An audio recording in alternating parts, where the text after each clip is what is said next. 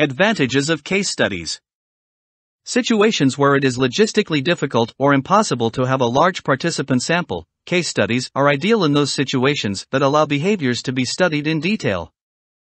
Longitudinal study results in the collection of both quantitative data and qualitative data, rich and detailed, which may measure and quantify developing behaviors.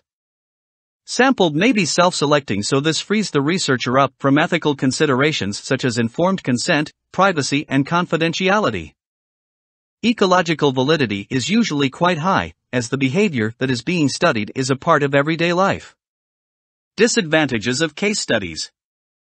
Case studies very rarely produce quantitative data sufficient enough for statistical analysis, which brings in the argument of this being a mere collection of anecdotal evidence, evidence that is collected without strict controls or support, in a casual manner which is reliant heavily on personal testimony.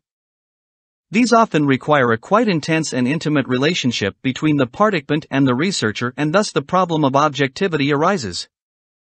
They may develop opinions that directly influence results gathered, as they might be emotionally involved. Conclusive decisions cannot be made as it only include very few or one participant. Non-generalizable. Because the participant is unique, this might make researchers proceed with invalid procedures and may draw false conclusions, making assumptions on lackluster grounds of evidence. Get complete notes in PDF and book form from our Amazon store. Link given in description.